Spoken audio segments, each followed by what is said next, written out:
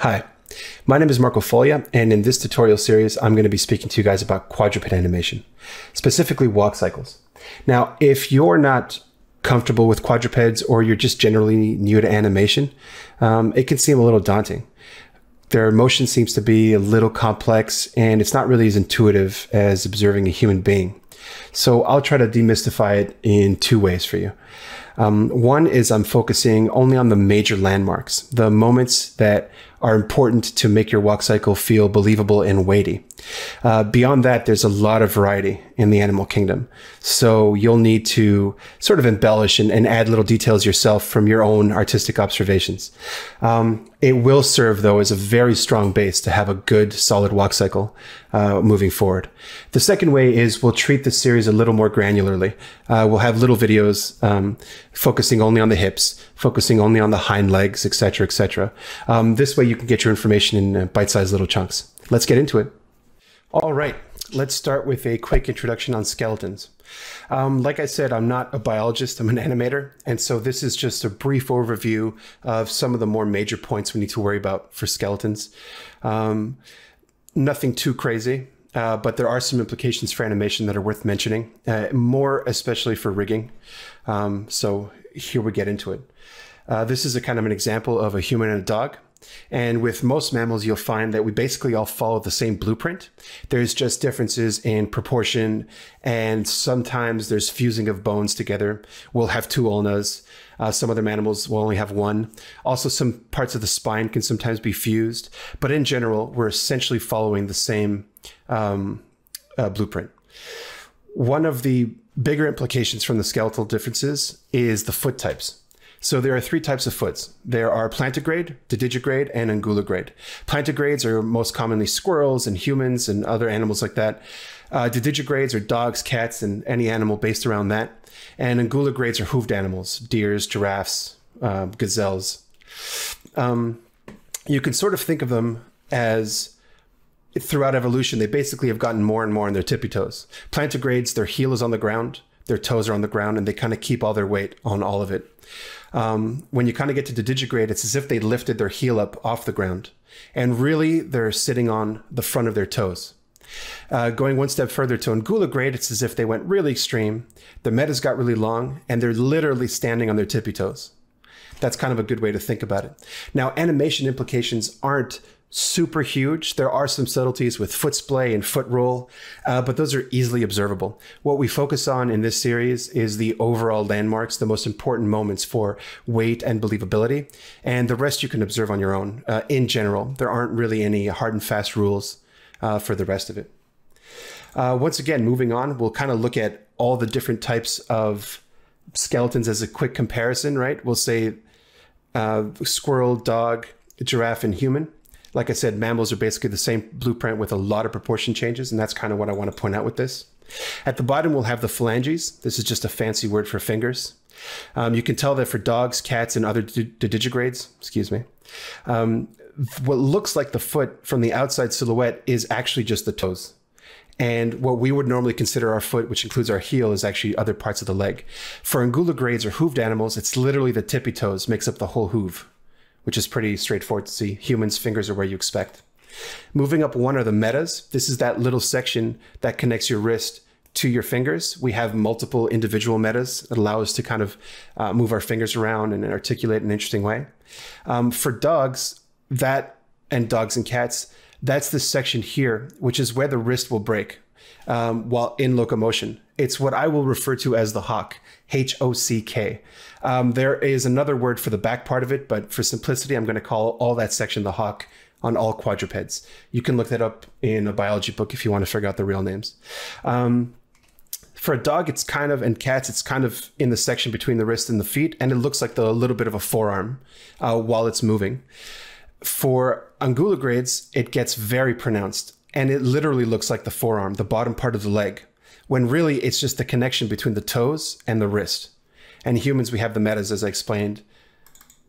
Moving on to the carpals, which is our actual wrist. Here, the squirrel and the human are in kind of logical places. The dog, you can tell where it is. For unguligrades, it's, again, more pronounced. It actually looks like the knee of the leg. And of course, this is the front legs. The back legs have a different design, and we'll get into that in another section. But that is a little confusing for people to think that the knee is actually the wrist. But basically, this whole section here is just a longer version of this. That's a good way to think about it. Because at the end of the day, when they're articulating, they will bend back this way from here, both of these guys. Moving on one step, again, is the ulna, which is really our forearm split into two bones to allow us to have rotation. For the same thing for the squirrel. For the dog and the unguligrade, though, for the digigrade and the unguligrade, excuse me, it turns into what looks like the upper arm, sort of, especially for unguligrades. It's very confusing to kind of get that sorted out without knowing about it first. Going up one more step to the humerus, which is our actual upper arm. This is where it starts to get very buried in quadrupeds. It's sort of under skin and muscle and sometimes fur, so it's not very easy to see that articulation. Very much like it's very easy to see it on a human being, right? This is why I point this out, because sometimes rig pivots might not be in the right place. Not as common anymore these days, but certainly it was much more common in the past. Also, the articulation is a little bit tough to understand under all that kind of movement. That's why I want to point it out. The last and most prominent feature in our leg, for weight especially, is the scapula. The biggest difference between human beings and quadrupeds is our scapulars are on the back kind of quarter of our rib cage, whereas for quadrupeds, it's on the side. This has a lot of benefits, which I'll go into in the other section, but it's important to notice that. One thing I would want to point out about the scapulas is while they're articulating, for some animals, the scapulas will break the silhouette. And so you'll see it popping up. This is really obvious in cats and big kind of cats and lions. And sometimes it's a little tough for newcomers to understand that movement because there's a thing here. See this bone structure on the back of these quadrupeds? They're called the withers. These are the bones that the neck muscles connect to. But what it does is it causes a natural bump on the back of the animal's silhouette. This has to be modeled there. Sometimes it's not skinned in a perfectly good way, but all this needs to be considered for a very good quadruped rig. Anyhow, the point is that bump is always there. So sometimes seeing the scapula break that really depends on the angle of the footage. It might not be super clear. So just to be aware that there's always a natural bump, so you know not to look at that and try to see the scapula articulation in its own way. Last but not least is the neck. Like I pointed out earlier, there's actually the same number of bones in every one of these animals. Doesn't matter how long the neck is. Kind of just another thing that reinforces my whole blueprint idea, which I think is cool. Lastly, moving on, there's a big difference, and it's worth pointing out. This is not super important for animation, but it could be helpful in some situations. There's a big difference between herbivores and carnivores. Here we have a couple of carnivore skulls. This looks like a cat and a wolf. And here we have some herbivore skulls. This is like a cow, and I don't really know if it's a moose or something. I doubt it. Somebody will point it out. There one major difference, and the most important one to kind of really easily distinguish between a herbivore and a carnivore, is the alignment of the jaw and the teeth. So carnivores will have the pivots of their jaws roughly lined up with the teeth, some more than others. This is because they need a lot of biting, tearing action, pulling, and it gives them a lot more power to have everything lined up because they really only eat meat. Herbivores have the pivot much higher than the teeth. Humans, at some point in our evolution, were herbivores because our jaw pivot is much higher than lining up with our teeth. This allows for some other ranges of motion, more grinding motions, because again, they tend to eat more vegetables, which require more mastication before you can ingest it. This also leads to another pretty big difference, is the structure of their bodies. So a biologist told us once that meat kind of passes through your system very quickly. It doesn't require a lot of digestion. And so a lot of carnivores have a lot less internal structure. They don't have a lot of guts to digest that. They don't need it. And so they tend to be slimmer and thinner from the front view. Whereas herbivores need a lot more intestines to digest. You know, we've heard about the cows with their multiple stomachs. This causes all herbivores to be very barrel-chested. And again, humans are also barrel-chested compared to other carnivores. But cows, giraffes, elephants, they're all barrel-chested because they hold a lot of guts. Now, the animation implication for this is that the spines in herbivores tend to be a lot more rigid than the spines in carnivores. The reason is not only are they holding up more weight, and in fact, to support that, sometimes like horses, these kind of bones around the hip actually are fused into one piece to help support more weight, to help the muscles work a little better. And so this lack of flexibility, this stiffness, comes into play more for jumps and run cycles. It's not as evident in walks, but it is evident. Sometimes it comes down to a skinning issue in your rigs. That's probably pretty important. And so you'll notice that sometimes you're trying to match a reference or get inspired by a reference, and you're not really nailing the feeling on the herbivore. Sometimes the reason is the rigging. There's no magic solution to how to fix this. You have to just be conscious of the fact that their spines tend to be less flexible.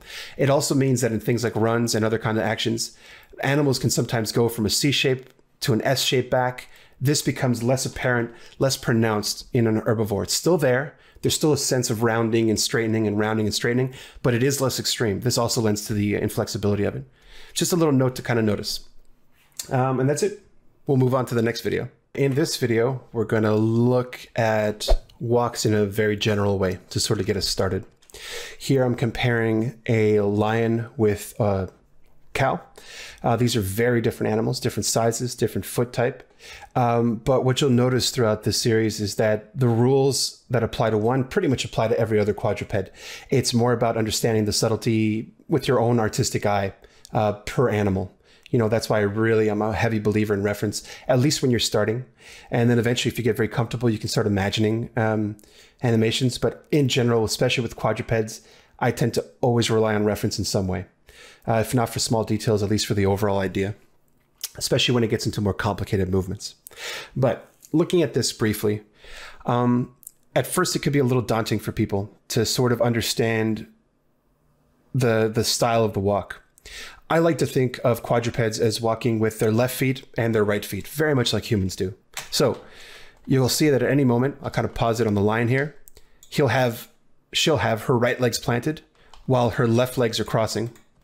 Then they'll plant, and then her right legs will pick up again, and then they'll cross. So if you kind of watch it again, you see that they're left, right, left, right. It's very similar to this very simple animation I did. That's the basic idea of how they walk, which makes sense. It gets a little more complicated because there's an offset between the back foot and the front foot. And so what happens is the back foot will tend to lift first, and right when it's about its passing pose-ish, the front leg picks up. Then the back leg will land, and then the front leg will land. And so it goes from this kind of pattern of left, right, to a little more complicated because the back leg will pick up first, and then the front leg will pick up second. But watching it again, you'll see still left, right, with just a subtle offset between the back and the front legs. This is, to me, the easiest way to think about quadrupeds to start demystifying it a little bit. Now we're going to move on into the other sections. Here we're going to go over the first major landmark of quadruped animation, which is the spine. Now, what I mentioned in an earlier video was that the back leg will pick up first, and then about halfway through, the front leg will pick up, then the back leg will land, and the front leg will plant after. The implication of this is something that's pretty common in animation, if you already know how to animate humans, is that the contact poses and the passing poses will be at different phases between the back and the front of the animal. So what do I mean by that?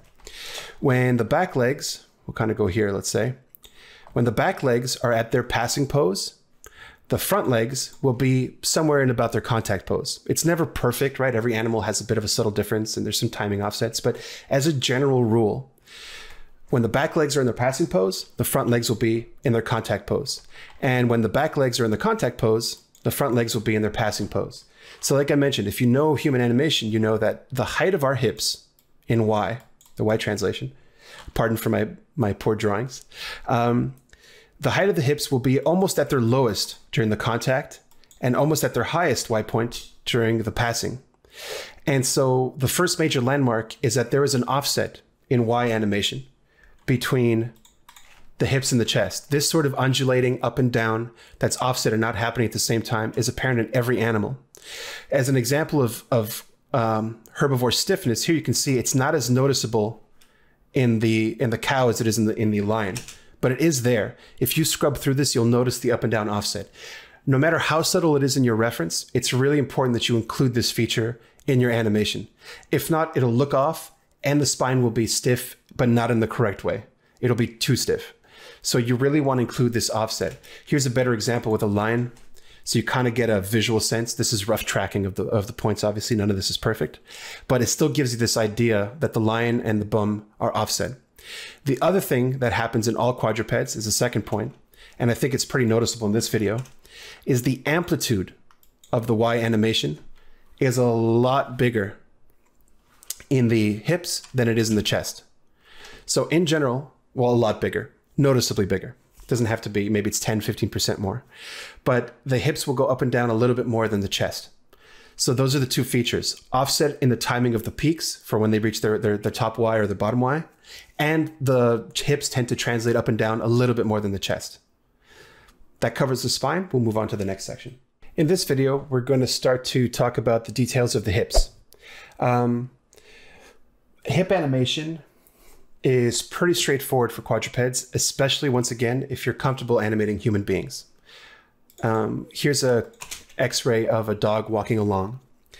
And one of the first things you'll notice is that our legs are jointed. They're connected to the hips with bones, very much like humans. They fit into a socket. And so the first implication is that when you want to animate the hips, you need to animate it one-to-one with the legs as you would a person. So that means is when the left leg is forward, it's twisting towards it. It drops, it takes the weight with a hip pop. And then there's a little subtlety with this axis as well. But the point is you need to animate all three axes. And it's important not to forget that. People that under animate their hips, and I don't mean in amplitude, sometimes they over animate the range of motion, but I mean more that people forget an axis. If you do that, you'll run into problems sometimes with posing because your legs might not reach as far as you want, but also it'll be lacking a lot of weight. It won't have the proper impacts, the proper kind of compressions. So it's important that you animate all three axes of your hips. This is a sort of very rough overlay here to show you the general movement of the hips. And so like I said, when the leg goes forward in the generally Y axis, it'll twist towards that leg. Then as this takes the weight and this leg goes forward, the right leg, it'll start twisting towards that leg. That's the first axis. The other one that's pretty common for human beings is the hip hop, I call it, right? The leading leg, the leg that's about to land, the hips tilt down towards it, then they pop up a little bit to take the weight. This is an exaggerated view here, just to give you the sense of it. Again, very much like humans. Twist left and right, and then pop the weight on each side. The amount of popping is very subtle for some animals. It's also sort of harder to see if the animal has a lot of fur, a lot of fat, but it's almost always there. So even as an animator, I'll go in and I'll add a little bit, even if I don't really feel it in my reference. It's totally worth having it. It's very helpful with the weight. The last axis to animate is this profile one, which is very important. If we think of a human, or if I tried to draw a person here, our bum is on the back, right? Our gluteus maximus. For them, it's on the top. And so this type of movement is in a human being's walk, but it's very subtle and it's not really apparent outside of the silhouette, right? The skeleton's doing it, but you can't really tell too much. For a lot of quadrupeds, you really can. And what I'm talking about is this relationship between this pivot and this pivot. You'll see the tail lifting on every step. I'll just let the video play a little bit. This is really important for the weight. This feature, I feel, is what most animators forget. And it also really takes away a lot of the compression, the feeling of it taking the weight on the leg and lifting. And so you could tell that the general rule would be that when the leg's in passing, it's either lifted or in neutral. Let's call it neutral. It's default pose. It'll tilt down as the leg's about to land. Once the leg takes the weight, it tilts back up. That's the most important feature. Leg takes the weight, this lifts up, the tail lifts. And it's really important that I explain to you how to understand this, especially if you're a newcomer. Sometimes people will confuse this with the actual Y, the lifting of the hips. And you really shouldn't, because they're not the same thing. The hips are lifting at their own rate and their own spacing and dropping. This rotation is happening at its own timing and its own spacing. So it's important to separate the two and just treat them individually. My trick is when I want to understand the up and down, the Y translation of hip animation, I'll always look at this hard spot about here. Doesn't matter the animal. There's always a hard spot here where the bones get close to the skin. and it doesn't really flex much. It doesn't really deform much. This is a very good spot, and sometimes even the bottom of the belly here. These two are good landmarks for understanding, when you're looking at your reference, the rate at which the hips are lifting, when they're slowing down, dropping again, changing direction. That's the first one. To understand this tilting, I look at the relationship between that point and the tail. So as the tail lifts to get as tall as, to reach the same height, or as it drops away, that will increase and decrease. And that's the best way for me to understand it. You might find your own way, but that's the general thing. Don't confuse the Y translation up and down with this rotation. They're totally separate things, but this rotation is very important for the weight. In this video, we're going to briefly go over the hind legs of quadrupeds. The first thing you'll notice about them is that they have this cool little zigzag shape. Very different from the front legs and different from our legs, obviously. These are super well adapted to being quadruped for quadruped locomotion. The hind legs are socketed into the joint, which gives them good support. And so the muscles wrapped around them are strong and can be a little heavier. And this gives them a lot of power. They are what we consider the drive of the animal. The front legs also help drive, like as in the locomotive sort of pushing, but they're more meant for steering and grabbing and doing other stuff. Really, the power we consider in most cases, the hind legs are the driving force. In a walk cycle, it's a little more spread out, so it won't come into play too much into these videos, but it's just something to keep in mind.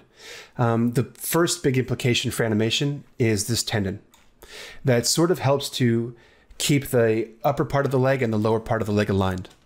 So if we watch any kind of, this is a trot, it's not really a walk, but in general, you'll see that at every frame of its motion, those legs are lined up, right? And if we go even back to our earlier example, you can pick any frame you want, basically. We'll start here. And in general, especially for walk cycles, they're generally lined up. It's not, the skeletons themselves aren't super lined up perfectly, but above the skin, it tends to feel that way. And it's really important to remember this because in CG rigs, especially with IK, this doesn't happen naturally. In fact, most rigs will have a control for the hock in some way. Sometimes they'll have a control for the top and the bottom to sort of adjust that. And a lot of animators forget to do this and they just don't really fix their in-betweens, and it leads to some kind of awkward looking poses. It's a little more forgiving with non-realistic characters like fantasy creatures and stuff like that, because they are a little more abstract and maybe not something that we're used to seeing. You could get a little away with it not being perfectly aligned. But in real animals especially, you definitely don't want to forget this. Doesn't matter the animal, they'll always feel pretty aligned throughout all the movement. Very important tip for walk cycles. The next one is a pretty big landmark for weight and sort of a sense of taking the weight correctly. It's the compression. So when I watch this guy, the moment that matters on every step, and we're talking about the back legs now, there's always going to be the moment when it lands.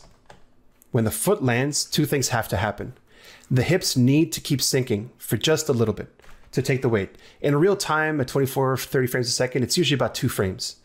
So the foot will plant, the hips will keep sinking for a couple of frames before they lift.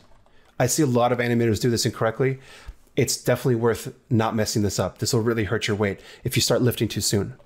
While the hips are sinking, excuse me, the hock will compress down. You sort of see this action here.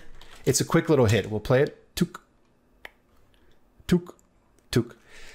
Those two combined together, the hips dropping, the hock compressing, that really helps with the weight. When you then combine it with the hip hop and this axis lifting, you really get a sense of the animal's leg taking the weight, transferring it over. These are really necessary landmarks to help with the weight. So once again, both upper and lower legs should try to stay parallel in general. It doesn't have to be perfect, but pretty close. You definitely want to avoid extreme cases where the upper thigh is pointing down and the back leg feels very flat. That's going to look really weird, period. The exceptions being some run cycles, jumping actions, certain things, climbing, but we'll get into that in another series maybe. The other big landmark is this moment. Hip compression, hock compression. You don't want to forget that.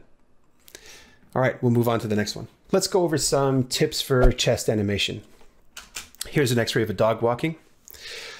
The first thing you might notice, and I'll show you a CG version in a second, is how little the chest and spine are really contributing to the movement of the front legs.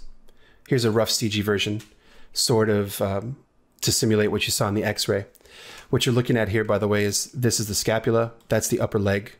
Obviously, this is the spine and the ribs. It's a very low-res model, but it's fine. And like I said, a lot of the movement will come from the legs. And unlike the hips, which are rotating one-to-one, the chest doesn't do a lot of rotation. It doesn't do a lot to help. Now, in the X-ray, you'll see there's obviously movement in the ribs because everything's connected by muscle and sinew and all this kind of stuff. But at the end of the day, it's really the scapula and the arms that do a lot of the work with the walking. The reason is that the scapula is very different on a quadruped than it is on a human being. Whereas we're connected by a collarbone and other type of material here, they're physically connected, our arms, to our bodies. For quadrupeds, it's not. They're just suspended between muscle and certain kind of tendons and stuff like this, which means if you were to cut here, those legs would just fall off, which you can't do for a human. You need to cut through bone to do that. Now, this allows for a lot of benefits for quadrupeds. An amazing suspension. They can take a lot of weight on those. They can have a bigger range of motion for longer strides. Again, for a big compression when they're landing from jumps, let's say. It has a lot of benefits. And for animation, it has a couple of simple implications for the chest animation. The first one is that the chest, I would be very conservative with the rotations you put in the chest. So I especially mean this one, this dipping forward. The reason I tend to really stay very conservative or stay completely away from that is because in general, in most rigs, my neck and head will inherit a motion from this rotation that I think is really hard to clean up in some cases. It just becomes cumbersome for nothing. Second, it doesn't really add a lot, that dipping. It doesn't help with the weight. And in a real animal, it's not really happening. The most beneficial rotation is the twisting, this one from the side. That definitely helps it feel weight, or it's shifting, or there's muscles flexing, whatever you want. There's a lot of reasons you would want to twist it, but that is definitely helpful. Still, at the end of the day, this is stuff that, especially if you're a beginner with quadrupeds, I would keep this pretty conservative. I would personally only start up with the up and down first, literally just the translation Y. Later on, we'll talk about side to side because it's a bit of a subtle thing. A little bit of side maybe, and that's it. I wouldn't put any rotation. I certainly wouldn't put twist. I certainly wouldn't put side to side rotations, I mean, from the top view. I would only maybe start layering that in towards the end of my walk cycle life. Like, I'm ready to polish, I can lock certain things down, then I'll start introducing a little bit. Again, the main reason is, especially this is practical for CG rigs, your head will inherit stuff that you don't want. Sometimes your spine up here, where there's some important shapes that happen, will inherit stuff that you don't want. So I really suggest to people they keep it very simple for as long as they can, and then only flesh it out once most of the walk is feeling good. The other kind of thing to point out for the chest is sort of how to deal with the bulging left and right. The general rule is pretty similar to a lot of more 2D approaches, which is, you know, when the right leg is forward, you sort of can draw this line of axis through the shoulders, through the scapulas. It'll bulge out towards that extended arm. And then as this comes back, it'll bulge out towards this extended arm. Again, if you can look at the real example, this is pretty subtle. You'll definitely see this edge moving that way. Some of that is the side to side, but some of it is the bulging. So don't overdo this too much. It definitely adds to your quadruped walk cycle to not ignore this, but some people kind of overdo it and it starts to look really wonky. So just be conservative with it. In general, don't put too much rotation in the chest. The most beneficial one is the twisting, left and right. Definitely not this axis, and definitely not the dipping. The dipping is the worst of all. I've had so many problems in my career because of that. And that's it. And just try to be conservative in general with your chest animation. Really rely on your scapulas and your legs to do a lot of the motion. We'll move on to the next one. All right. In this section, we're going to talk about the front legs for a quadruped walk cycle. As I mentioned before, the scapula and the arms aren't physically connected by bone to the body of the animal. It's really just held together by meat and muscles and other stuff. So it allows for a bigger range of motion, and it allows for great suspension when landing and other types of activities. And when you're doing a walk cycle, you really want to rely on the movement of your scapula and your legs a lot more than the movement of your chest. There are two major landmarks to worry about. The first one is what I call the scapula pop. I think everybody does. It's very apparent on cats. It's less noticeable in other animals like cows and horses, but it's still there. And it's one of those things that I think if you feel like it's missing a little bit of weight, it's okay to embellish it a little bit if it's appropriate, even for the animals where you're not noticing it as much. And hopefully the skinning too. Some scapulas will be simmed later with a muscle simulation, and so that'll really show up properly. But certain productions, they don't have that budget, and so the skinning is a little problematic for the scapula. That's an important thing as an animator to give feedback on if you have that opportunity.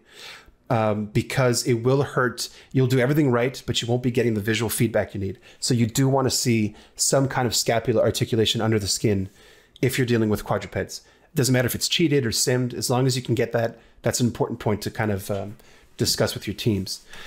The moment that matters the most for the weight, one of them anyway, is the moment very similar to the back legs when the front foot's about to plant. As soon as it plants, right there, the chest needs to sink down for just a couple of frames before it can lift. The other moment is that the scapula has to pop up while that's sinking down. If you kind of play this a few times, boom, boom, that movement is really important. Chest down, scapula pops up. When quadrupeds are walking, they don't really, it depends on the size of the animal, of course. Some animals are a little different. But in general, they'll start to straighten their leg out as they approach. And then once they plant, they'll stiffen up their legs, their front legs, excuse me. And that's what'll take the weight.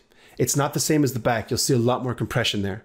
The front legs will tend to stiffen up, and the scapula will take all the weight, and the body will sink down into that. It's sort of like they're temporarily turning into stilts. They're legs, legs, legs, then stiff stilts. And you'll see that this relationship here doesn't change too much. Again, there's exceptions everywhere in the animal kingdom, but as a general rule to think about, this is kind of the way they act. And it stays pretty stiff until the scapula releases the weight, then it shifts over, and then it comes back into an articulating leg. That's a pretty important feature. That scapula pop and this idea of stiffness, right? Another thing that will happen that can sometimes help with the weight, if your rig has this ability, is from a front view, the scapulas can actually spread out to allow space for the chest to fall into that cavity, right? So they'll open up and close and open up and close to make room for the chest to sink in. That opening up, like actually translating the scapulas away from the body, that is super helpful if you have that in your rig. Again, I would keep it very subtle. You don't want to go too crazy with this, but a little bit of that is pretty good. The next major feature that I think is pretty important is the hock compression.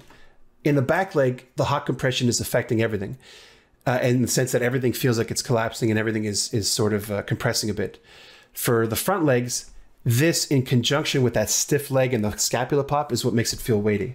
So what you'll see here is as it lands, this will open up and it'll sink down a little bit. This combined again with the scapula popping makes it feel like it just took a lot of weight. It has tension and it's supporting itself. This is really apparent in horses, sometimes dogs. It's a little more subtle in other animals. The reason I got this video of the cheetah is because he's stepping on a rock. So it's much more noticeable. In kind of regular steps, it's a little more subtle right here, but it's still there. Under the skin, you know, with your rig, you still want to put that in there. And if you can nail these two with that going up and the splay, which we'll talk about in another section, you're golden. You're in a really good place. So yeah, that's enough about the legs for now. We'll move on to the next section. In this video, I'm going to go over the head a little bit and talk about a couple of subtleties with it. The head isn't too involved in a quadruped walk cycle. It's really heavy and it acts as a counterbalance in a lot of other movements, especially runs, jumps, and other kinds of activities. But in a walk cycle, it is pretty easy to observe. It's held pretty still. It really is just reacting to impacts and the kind of weight. So you would really want to connect it to the up and down of the chest. As the chest rises, it dips down. As the chest sinks, it drags a little bit, then it takes the weight and bumps. Some animals have more pronounced motion.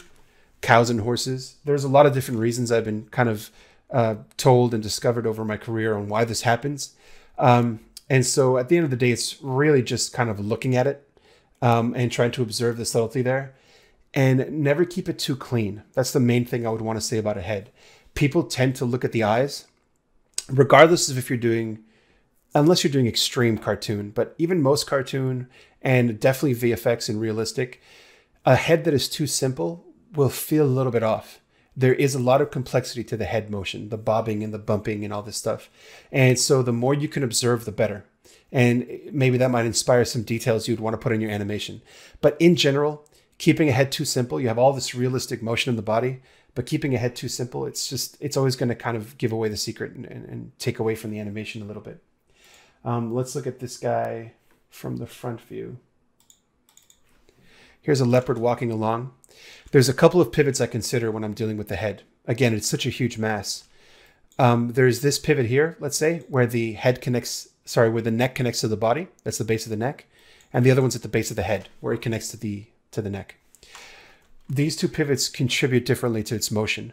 The base of the neck will, and I'm thinking about this in the terms of a CG rig, will contribute to its basic translation through space, up and down, left and right. A lot of that is inherited from the base of the neck and the swaying of the neck. There's a lot of different styles, but in this style, we can observe that as he steps, the neck swings over the leg that took the weight. And then he steps with his right, and it'll now swing over the right. Steps with his left, it'll swing over the left. That's the first major one. And from profile, it's doing like the other animals. As the chest lifts, it dips down because it took some weight. As the chest is falling, it drags back. Those are the two major motions. Now, again, some animals, it'll lead away from the foot that you stepped. Sometimes it's just offset a little bit in the cycle, and so it's kind of overlapping a bit more. It's really difficult to give you a solid rule, but that's the beginnings of it. I tend to favor swinging over the leg that just took the weight because it is such a heavy piece of the animal. The next thing to kind of think about is the subtlety here. I find a lot of people really nail the profile. This is the easiest because we tend to start our walk cycles from the profile anyway. And so the dipping down and the sort of little bumps are usually pretty well nailed. You don't want to always keep those super simple either. Sometimes there can be complexity to that could be very interesting. The head could have a double bounce. The head could have just a weird timing to the bounce. It feels a little delayed. It feels a little soon. There's a lot of subtlety you can pick out of your animations. And so it's worth trying to observe and incorporate that and see what inspires you, right? Sometimes you can even have a bit more leeway. The axis that I find gets ignored the most, I'm going to open up this one, is this axis, the twisting. This one gets the side-to-side nose. That also gets not ignored, but not done correctly. So I'll go through both of them very briefly. The nose swinging left and right, it absolutely happens, but I find a lot of animators tend to go overboard in their cycle. So if you have a cycle where the nose is drifting too far left and too far right, it just feels unfocused, especially predators. Predators have very stable heads. In general, their eyes tend to stay parallel to the ground when they're moving. Doesn't matter what they're doing, they tend to stay parallel because they're focused on a target, right? And you'll notice herbivores, like I noticed with the cows before, they have a lot more range of motion sometimes. But this left and right turning sometimes tends to get overdone because animators want to feel a little bit more in the head. And I don't feel that's the way you need to bring in more life into your head. Absolutely put it in there. There's little sort of moments where that could definitely be appropriate. I find what's underused and needs to be put in more is this tilting. This tilting adds a lot of free weight. It adds a lot of impact, adds a lot of complexity, which really happens. So as he swings over his right leg, I got there a subtle tilt. He sort of tilted away. He sort of dragged a little bit towards where he's heading. Then he sort of straightens out. And as he swings over there, there's a little bump down and a bump up in this axis. It's totally adds a lot of value to it. I think it's difficult to understand sometimes when people are looking at the reference. I tend to look at the eye height to see if the eyes are the same height, parallel to the ground. That gives me a sense of if the head is neutral or if this eye is lower, that eye's higher, then the head is tilted. But sometimes you might not get a good angle on the eyes. You might be more profile. And so the other thing I look at is the tips of the ears. I try to see the height of the ears. Here I can clearly tell that, this ear is a little lower than that ear. So he's likely tilted this way, even if it's not super apparent in the eyes, which it actually is. That's another good indicator of trying to understand the tilt. And the idea is not to replicate it perfectly if it's not appropriate for your shot, but it's to look at all three axes of head rotation in any reference you find, including unrelated references. You could start a walk cycle with a main reference, and then I tend to have little smaller references for details, foot swing, foot plant. Depends on what I want to put in there. But look at all three axes of motion, try to understand what it's doing, and see what little tidbits you can pull out and put into your animation. It'll really help it feel fleshed out. Because like I said at the beginning, a simple head really hurts a very realistic animation. It needs that little bit of fuzz, a little bit of complexity to be pretty cool. In this video, we're going to be talking a little bit about side-to-side animation.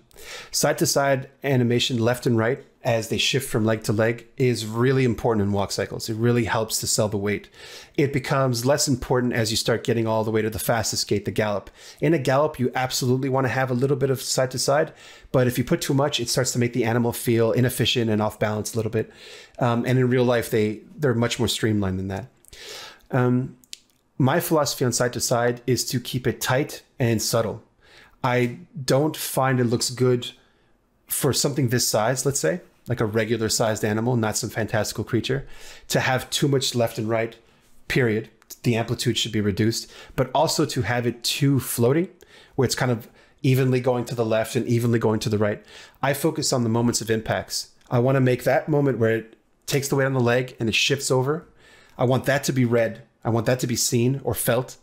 And the sort of shifting back over to the other one could be a lot more subtle. It could be disguised a little bit in the movement. I hope that makes sense.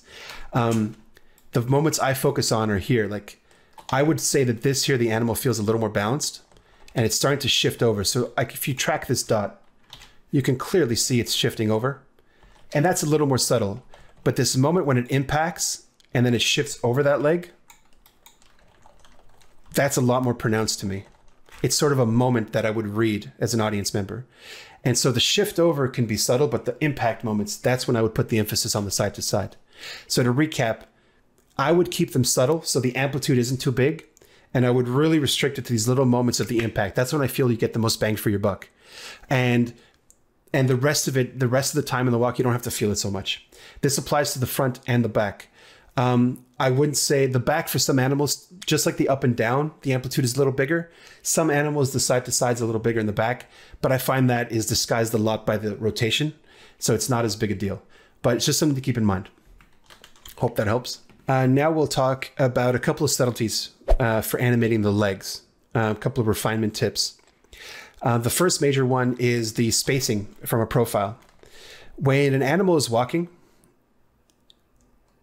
and it becomes much more apparent when they're running at the faster gaits. But what we're all basically doing, including humans, is we're swinging our leg forward. And then when we're about to land, we swing our legs back so that when they do swing back, they match the speed of the ground. And again, this becomes very apparent in a run cycle where it swings way past and then swings way back for the contact. Now, when it's a walk, it's a lot subtler. And so that turns into sort of a stomp down. It doesn't really swing back as much in most animals.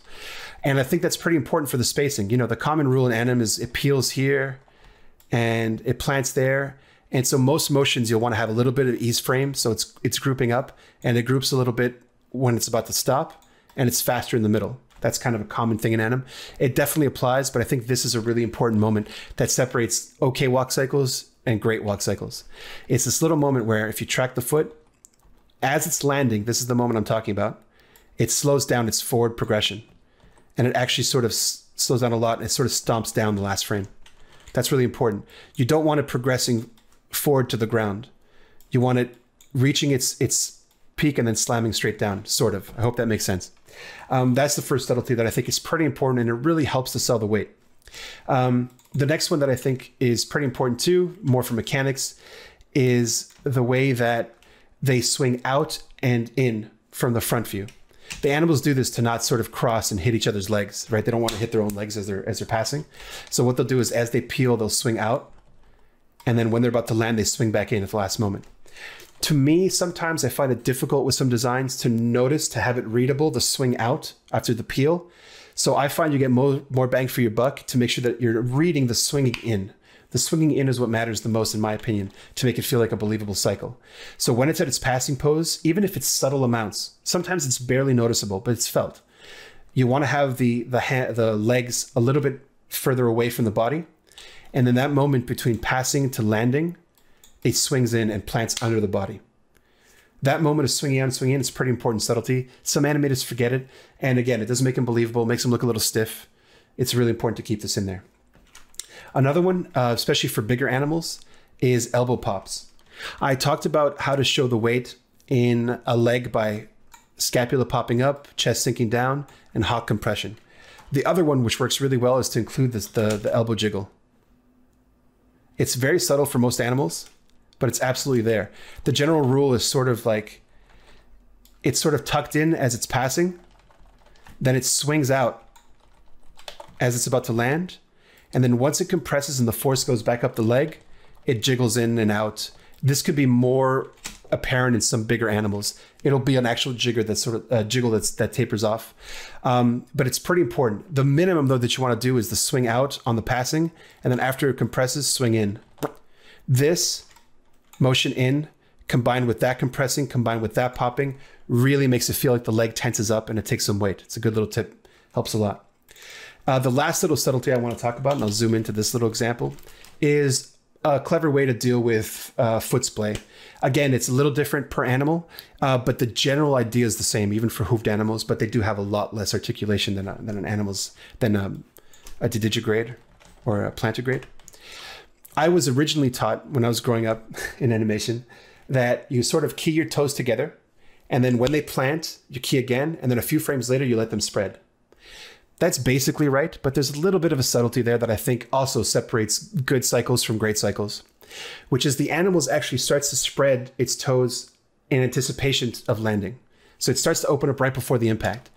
And I find that keying it that way just adds a little bit sharpness, a little bit something a little bit nicer. This is especially geared towards realistic animation. You have a lot of leeway with cartoony and other stuff, but again, I'm more of a VFX background. This is kind of more of the things I think about. So as it's landing, if I kind of look at this pose, I can tell that they're tucked in. I can see the spaces here are pretty compressed. And right away, I'll see the frame right before contact, it's splayed out a little bit.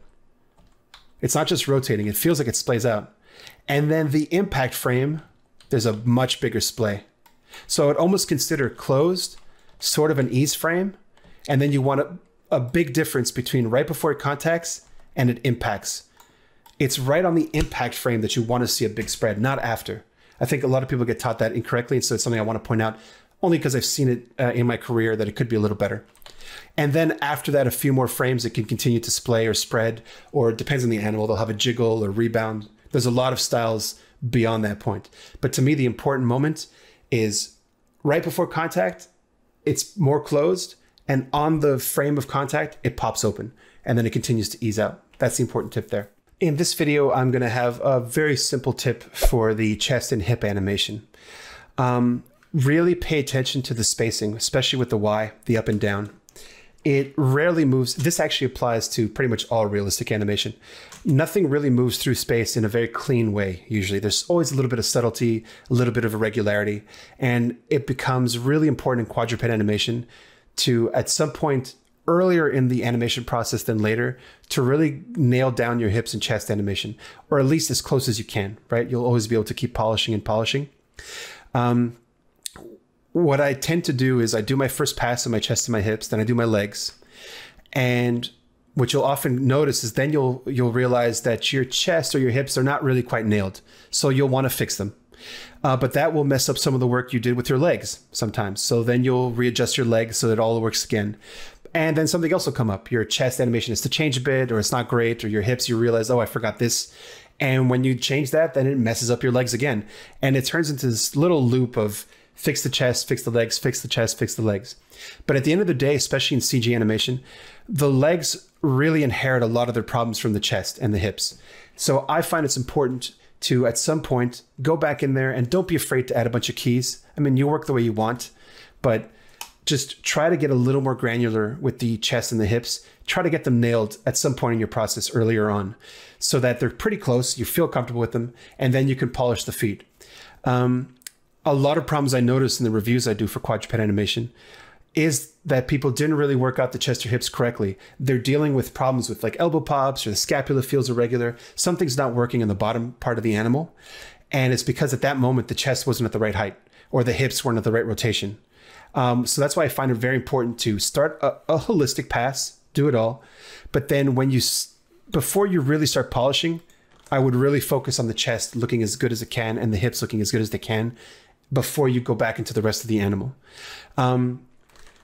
Never and avoid at all costs, especially in realistic animation, clean, even spacing, clean curves. They don't do that. They go up at irregular rates. Sometimes they hang out a little longer than you thought. Sometimes they bounce a little harder than you would have imagined. It's really important to take a good look at those with your references before you move on.